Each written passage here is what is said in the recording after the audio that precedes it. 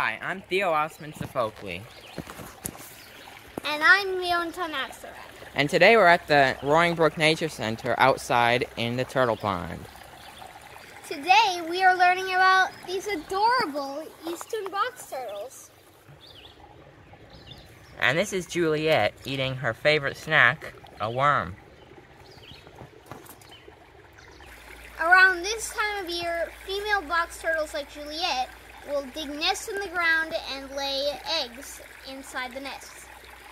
In the wild, eastern box turtles can live up to 60 years, and in captivity they can live 100 plus years. So we're inside for a minute to show you the difference between males and females. So if the bottom of the turtle is curved inward like this, it's a male. If it's flat like this, it's a female. So eastern box turtles are omnivorous, meaning that they eat plants and animals. So she could be eating fruits and vegetables, or insects and worms, whatever she wants. So here are some fun facts. Box turtles lay their eggs in the same area that they were born in. Box turtles are not that slow. They can be pretty fast when they choose to be.